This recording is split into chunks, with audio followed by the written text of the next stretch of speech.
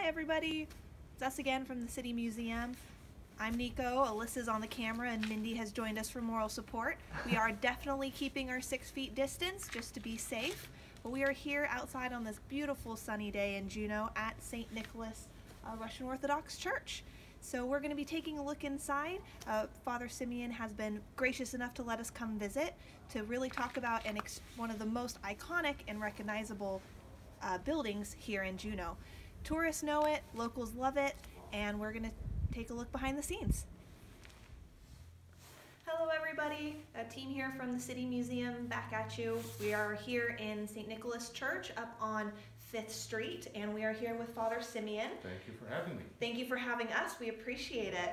And we're actually inside the church, which I'm sure pretty much every Juneauite can recognize, and pretty much anyone who's ever visited Juneau is going to recognize this building. It's incredibly iconic and absolutely beautiful.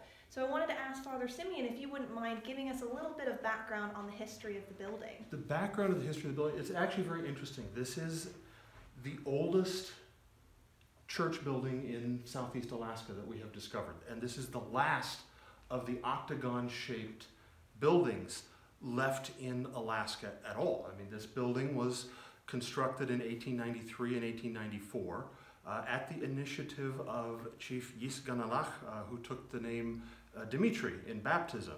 He donated the land for this building and the church school that actually used to sit just over here as well. That's been closed since 1917 after the Bolshevik Revolution. But he donated the land. And the first priests to sign here, all the way through Father Andrew Kashavarov, all were required to be not just speak Russian and English, but they also had to be Tlingit speakers. So all of those early priests spoke in Tlingit. The intention here was not to force everyone to become Russian, to force everyone to become English and other than what they were, but the instruction was, we are here to teach Orthodoxy to the people in the native languages. And this was, as most of us remember at the time, anyone who studied the era, was quite controversial. We couldn't pray you had to pray in English, was the argument between Sheldon Jackson and many of the Russians at the time. This was even happening in 1893 when the Russians were sending their material. And this particular church has something very unique. I don't know if I'm going to walk out of the frame here or not, but on this door here, which is called the deacon's doors, this one and the one on this side, traditionally the icons on those two doors are either the archangels Gabriel and Michael or the deacons Stephen and Lawrence. In Juneau, and this is the only church in the world that has this, in Juneau, we have St. Methodius, and over here is St. Cyril. Now, if you'll notice, he's carrying a scroll with the Cyrillic alphabet, from where they get their name. And the Russian Mission Society, when they gave us and commissioned this icon screen, it had all of these original 6 icons painted for us, chose to put St. Cyril and Methodius on there, kind of as just the Orthodox Church's answer.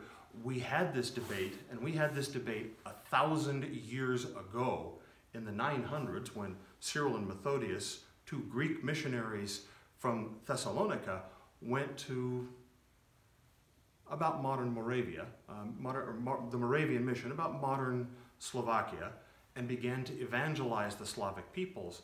And rather than saying, well, you have to worship in Greek, Hebrew, or Latin, they said, you need to worship in your own language, but you don't have a written language, so we're going to have to invent a written language, and hence the Cyrillic alphabet. But this actually became a very important piece of the Russian mission from the time it first began to spread. The Russian mission's focus was not to make everybody be Slavs or make everybody be Russians, but to translate the local languages into the Yakuts of Siberia, the Aleuts here, the Yupik, Tlingit.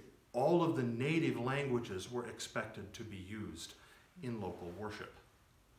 Which is my understanding one of the main reasons why Russian Orthodoxy spread and was accepted and held onto for so long here in Alaska. Very much so. Very, very much so. It spread, the Aleuts began to convert during the Russian colonial era. I mean, Kodiak in their territory, it was there. The interesting thing to look at is that most of the Yupik people and most of the Tlingit people did not convert until the 1880s and 1890s. And as we remember from our Russian history, Alaska was sold to the United States in 1867.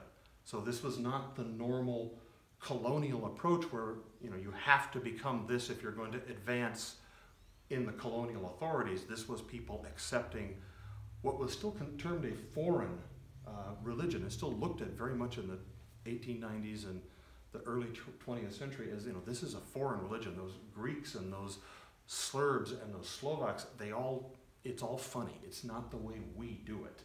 But that became the point where the Tlingit accepted, particularly down here, the oral history is that the Tlingit accepted Orthodoxy here for a couple of reasons. They were encountering all of this pressure. The traditional native spirituality was kind of collapsing in the face of the modern world. As Father Michael Alexa likes to put it, when a literate culture encounters an oral culture, there's always a lot of difficulty. And this is anywhere you find it, whether it's Chinese, whether it's English, whether it's anywhere you find. And this traditional spiritual life begins to not make exactly the same sense.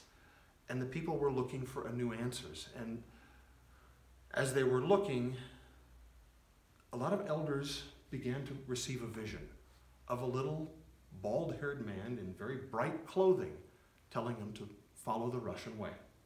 Well, Chief Dmitri at one point, this is the history, was related to me by Nora Dauenhauer, bless her soul, I miss her greatly. But she said, as they were converting, when Chief Dmitri sent his son down to meet Bishop Nicholas Zayirov in San Francisco. It was the predecessor to Tikhon of Moscow, who would later become patriarch. But he sent him down there to begin to explore this Russian way. And the elders were having these visions. And Bishop Nikolai baptized Chief Dimitri's son. And please forgive me, I'm drawing a blank on the name right now. He baptized him, but he came back up. He was given some gifts. Among the gifts was an icon of St. Nicholas. And so as he's presenting his findings and the results of this meeting with Bishop Nikolai in San Francisco, he shares the icon, and the elders start grabbing the icon. This is the man I've been seeing in my vision. This is the man I've been seeing in my vision. That is why you'll find that this parish and Huna are both named St. Nicholas. The original church in Angun was actually built in Kilesnu.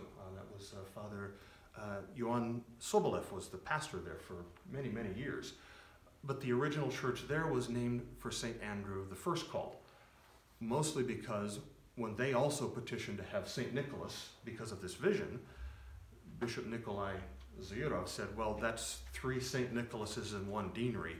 That's too many places for the deans and the priests to travel on feast days if you all can't travel and visit. So we'll let you be St. Andrew the Apostle. Now that church, Kilesnu Church, burned in 1929, and the parish ended up rebuilding in Angun with St. John the Baptist. Well, one last question while we still have you here. Of course. What is the reason for the octagonal shape of the church itself? There are multiple ways. The octagon, this was just kind of a village church, but it's a circle. The Orthodox churches are either made in the form of a cross, an arc, or in this case, a circle. Because the dome of heaven, because if you look at the sky around us, the skies around us are a dome. So this church is kind of representing a circle at this particular point. And the high roof was very much a Russian adaptation, because it kind of snows a lot in the north of Russia. And they discovered when they first built the earliest buildings in Kiev, medieval Kievan Rus, which is the root culture of both modern Russia, modern Belarus, and modern Ukraine. They built the Greek-style domes, and the snow was causing them to collapse. So they started building the cap dome, the onion dome, and then eventually the tent roof like this, which allowed snow to shed. That's Perfect. And then my understanding is that the screen is from Russia. The screen is from Russia. The screen and the icons are original. These were shipped along with the architectural plans in 1893. This actually is the first hand cross. We bring it out every year at the Exaltation of the Cross in September and then in the third week of Lent. But this blessing cross, which would have lived on the altar, is the original. This 7-branch candle stand, which you can see another one, a smaller one on the altar, is also original shipment, as well as this processional cross right here in the altar. These are all original shipments, items, and we are in the process of full restoration.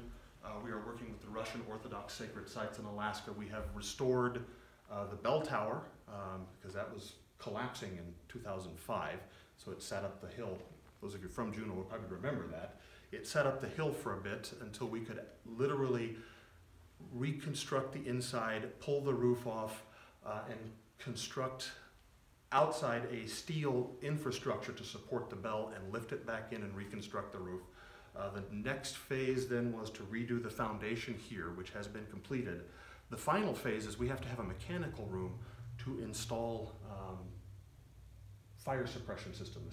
Rosia wants to put the same one with Monticello, but that is going to involve a complete reconstruction of the old rectory where we put our gift shop in the summers next door. It's going to be reconstructed, backed up. The basement will house the mechanical room, and the front entrance facing the street will actually be restored to the oldest photographs back in the 1890s, where the door is facing the street rather than off the side it is now. So this is where we're beginning the fundraising.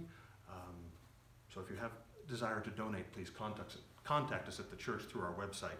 And thank you guys very much for coming. Is there any more questions you had for us? I don't think so. I think the one last thing I wanted to note was, even though you have these amazing pieces of art and of religious importance that came here from Russia, the church itself, my understanding, was built with all local materials. It was built by local workers, both local Tlingit and then Serbian miners. Yes. So at a time when there actually weren't Russians here in Juneau in the early 1890s. So it's a very unique place, not only from a religious perspective, but from a city perspective. So we just wanted to really highlight such a unique place, and thank you so much for letting us come in here. And thank you very much for coming. Thank you. Wonderful afternoon. See you all later.